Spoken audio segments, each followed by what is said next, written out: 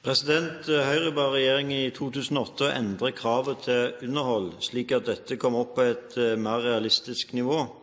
Dette stemte regjeringspartiene mot. Arbeiderpartiet sitt integreringsutvalg mener derimot at dette er en god idé, og tok det opp blant sine forslag forrige onsdag. Vil regjeringen nå snu i denne saken og støtte Høyres forslag? Statsråd Faremo. Regelverket om det skjerpede underholdskravet er nylig innført, og regjeringen er opptatt av å følge praksis nøye for å se om det er behov for endringer. Departementet har bedt UDI rapportere på effektene av ny lovgivning på særskilte områder, herunder effekten av underholdskravet. Og vi følger derfor nøye med på praktiseringen av det nye regelverket og vurderer fortløpende om det er behov for endringer.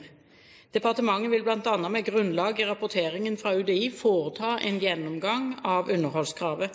Og hva som vil bli resultatet av denne gjennomgangen, er det for tidlig å si noe om nå. Takk. Representanten Høie til oppfølging.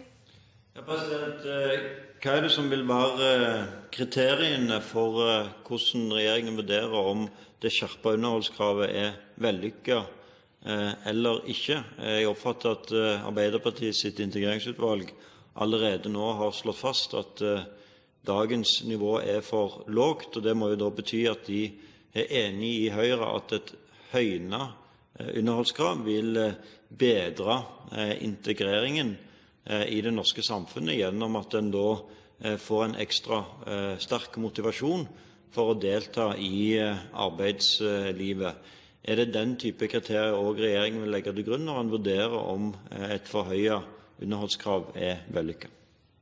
Statsråd Faremo.